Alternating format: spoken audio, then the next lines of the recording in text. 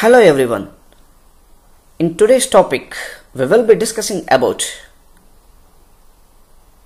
the anatomy of lower limb. In that, our today's discussion will be the front of the thigh. In the front of the thigh, the objectives of today's class are: we are going to study about the superficial fascia and the deep fascia. Next, we will be discussing about the femoral triangle and femoral canal.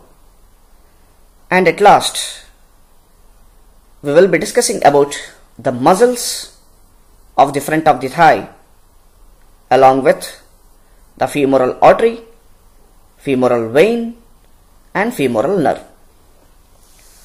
And let us begin our discussion with the superficial fascia of the front of the thigh.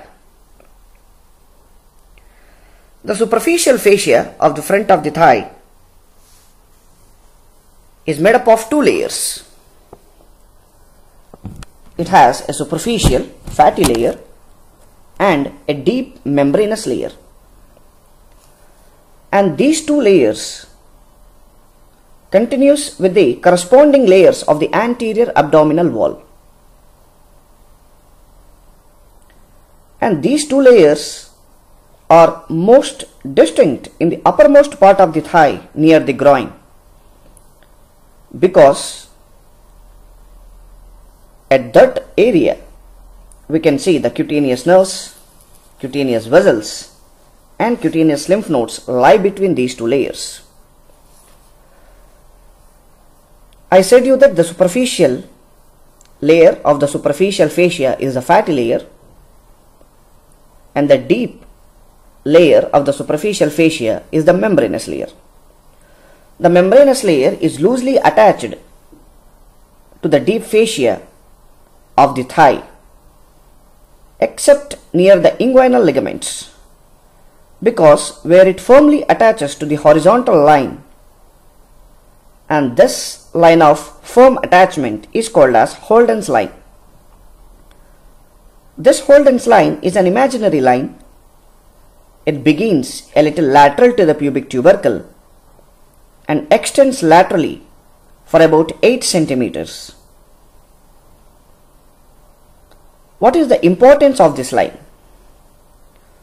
For example, when urethra is injured in the perineum, the urine may flow out, or the urine may extravasate into the interval between the deep and membranous layer of the superficial fascia. This urine can pass up into the anterior abdominal wall, from where it can enter into the upper part of the thigh. But however, because of the presence of this firm attachment of the superficial fascia to the Holden's line, prevents the urine from descending into the thigh beyond this line. And if you see the contents, the superficial fascia contains the cutaneous nerves, the cutaneous arteries, the great saphenous vein along with its tributaries, and also we can see the superficial inguinal lymph nodes. Now let us study the contents of the superficial fascia one by one in detail. Now we are going to discuss about the cutaneous nerves of the front of the thigh. The entire skin of the front of the thigh is supplied by 7 cutaneous nerves derived directly or indirectly from the lumbar plexus.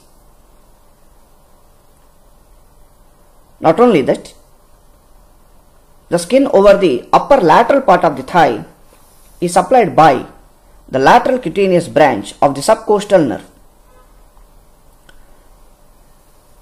And the important cutaneous nerves are the ilioinguinal nerve. Second is the femoral branch of genitofemoral nerve. And the third one is the lateral cutaneous nerve of the thigh. And the fourth one is intermediate cutaneous nerve. And the fifth is the medial cutaneous nerve of the thigh. and the next one is the saphenous nerve. And here all these are the cutaneous nerves of the front of the thigh. Let us discuss about the first one, that is ilioinguinal nerve. This ilioinguinal nerve supplies the skin at the root of the penis or over the mons pubis in females. Not only that, it also supplies the anterior 1/3 of the scrotum and labius majus, and also the supromedial part of the thigh. And the root value of the ilioinguinal nerve is L1, because you can see here from the lumbar plexus, the L1 gives off two nerves. One is the iliohypogastric nerve and second is the ilioinguinal nerve. So ilioinguinal nerve emerges from L1 segment of the lumbar plexus. That is the reason it has the root value of L1. And the second one is the femoral branch of genitofemoral nerve. The femoral branch of genitofemoral nerve arises from the L1 and L2 segments of lumbar plexus. So it has a root value of L1, L2. This femoral branch of genitofemoral nerve pierces the femoral sheath and the overlying deep fascia, that is 2 centimeters below the meeting venal points, and supplies the most of the skin over the femoral triangle. And the third one is the lateral cutaneous nerve of the thigh. The lateral cutaneous nerve of the thigh is a branch of lumbar plexus. That is, it emerges behind the lateral end of the inguinal ligament, where it divides into anterior and posterior branches and supplies the skin on the anterolateral side of the thigh and also on the anterior part of the gluteal region. And the next is the intermediate cutaneous nerve of the thigh. This intermediate cutaneous nerve of the thigh is a branch of anterior division of femoral nerve. It also divides into 2 or more branches where it supplies a strip of the skin on the front of the thigh extending from the sartorius to the knee. And coming towards the medial cutaneous nerve of the thigh, likewise the intermediate cutaneous nerve, the medial cutaneous nerve of the thigh is also a branch of anterior division of femoral nerve. It also divides into anterior and posterior divisions, where this medial cutaneous nerve of the thigh supplies the skin of the medial side of the lower 2/3 of the thigh and also the upper 1/3 of the leg. And at last, we will see the contributions from the saphenous nerve. The root value of the saphenous nerve is L3 and L4, and it is a branch of the posterior division of the femoral nerve.